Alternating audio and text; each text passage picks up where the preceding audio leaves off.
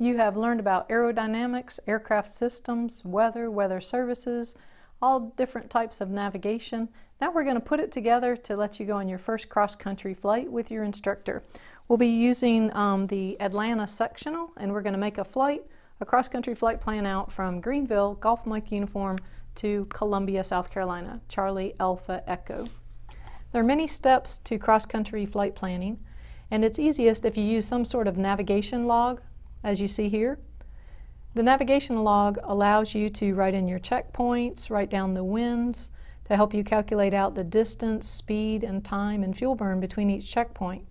In addition, you're going to want to be able to calculate out the weight and balance, and then takeoff and landing distance data, and write down all your weather. Because there's so many steps involved in cross-country flight planning, I've made out a 1 through 20 step-by-step that we'll use to calculate out our cross-country flight plan from Greenville, South Carolina to Columbia, South Carolina. In addition, I've put some commonly used abbreviations on the bottom of the page that you can refer to if you need to. Now, all three of these sheets will be available to you by clicking on the link below in the description. All right, let's begin step number 1.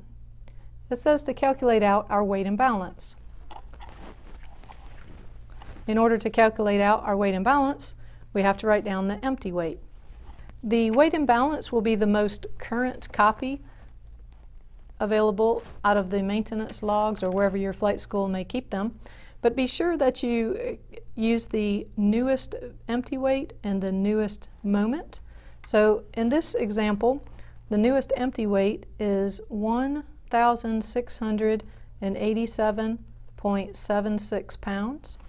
And we don't really need the arm because we're basically after the total weight and the total moment. And since we have the moment here, 67,385, we're going to move the decimal 3 places and make it 67.4.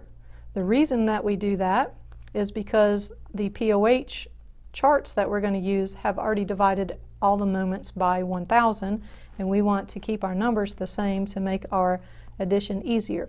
So for the moment, we're going to use 67.4.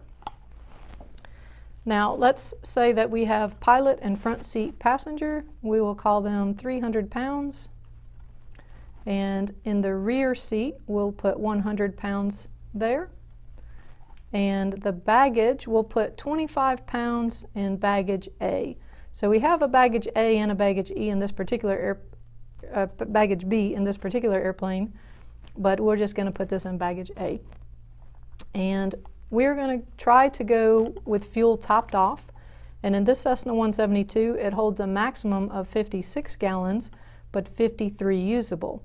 Remember in the prior videos where I was instructing you how to calculate out weight and balance, we said that the basic empty weight includes, or almost always includes, the unusable oil, or all the oil depending on the aircraft, as well as the unusable fuel.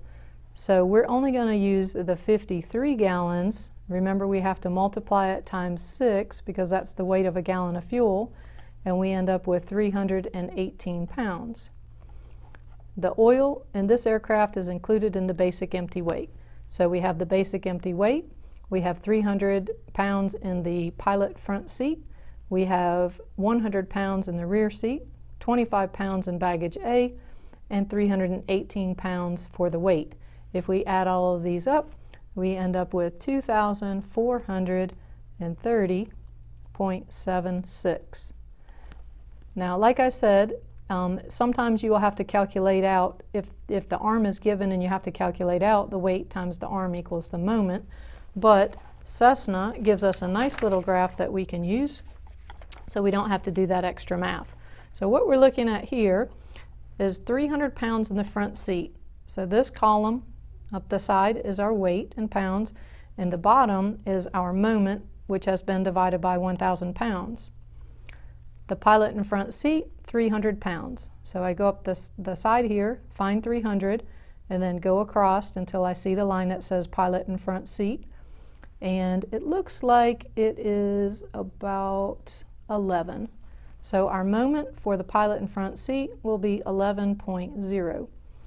Now it appears we're taking someone as a passenger that weighs 100 pounds, so we will go up the side and find 100 pounds, go across until we find the one that says rear passengers, and it looks like it is sitting at about 7.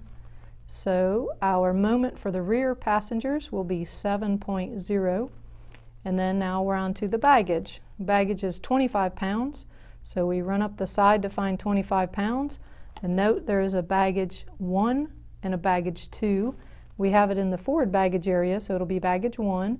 So we come up about 25 pounds and go across, and it looks like it's about 2.5. So 2.5 is our moment for the baggage. There's no oil that we calculate in for this particular weight imbalance.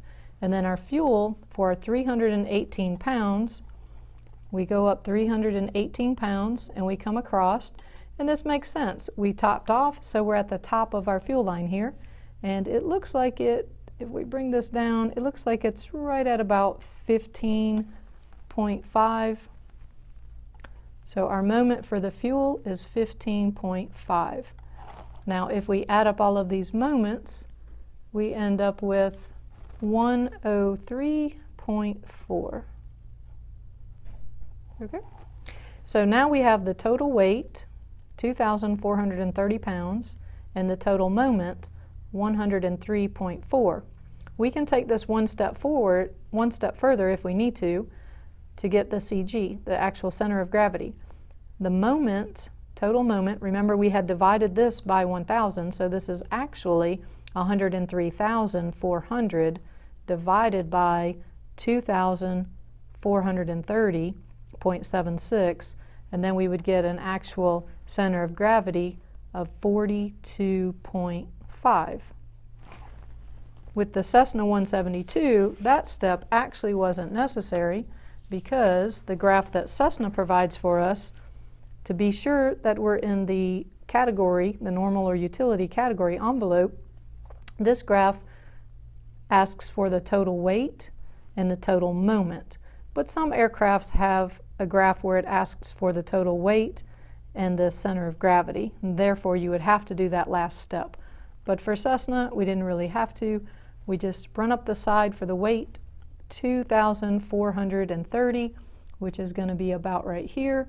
We go across, and then we take our 103.4 and come up, and it looks like we're right about here, which nicely places us in the normal category.